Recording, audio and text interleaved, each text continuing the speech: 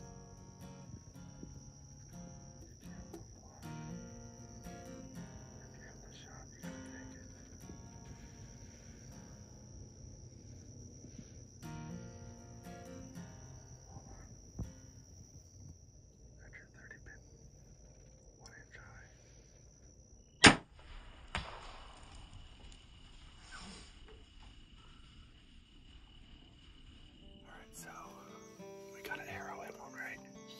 We think so. Maybe. We got it on video, so we know we got the arrow in her. Depends on what happens after that. Yeah. Pretty sketchy, no? Yeah. She was sketchy. We probably watched her for like 20 minutes. She came in nervous as can be, Yeah. slow and steady. Yeah, every step was calculated. Oh, yeah. Definitely. So, we're excited. Obviously, we're going to do the mandatory 30-minute wait. Because we don't want to chase her all over creation trying to track her. So I'm excited. The fact that she gave several warnings to everybody. She blew on us a couple times, and we were like, "She's gone. She's leaving. Nope, nope. She's eating. She's gone. Nope, She's leaving. back. Coming back." So yeah, pretty exciting stuff. Came everything from 75 yards on it to the 20-yard mark. Turned around, went back out to 40, came back, circle after circle after circle. Absolutely incredible. Yeah. So all day hunting. We took a little nap, or he took a nap. Yeah. I didn't get to take a nap.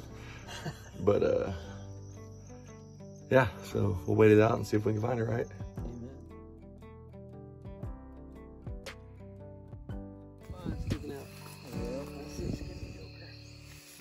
All right. Well done, my man. Great job, buddy. Absolutely. To be honest, I was afraid for a long time. It was one of those things where it was a leap of faith kind of deal. I knew when I served, I could count on the guys to my left and right. met my wife the same way. She was going through the same problems, and it was never easy for us to reach out until we kind of got to our darkest times, and we realized that it might be our last option. And now that I can say to you folks at home, you know, it's better to use that leap of faith and really kind of reach out, because what's on the other side of that dark tunnel might not always be worth it. You got a lot more to live for here.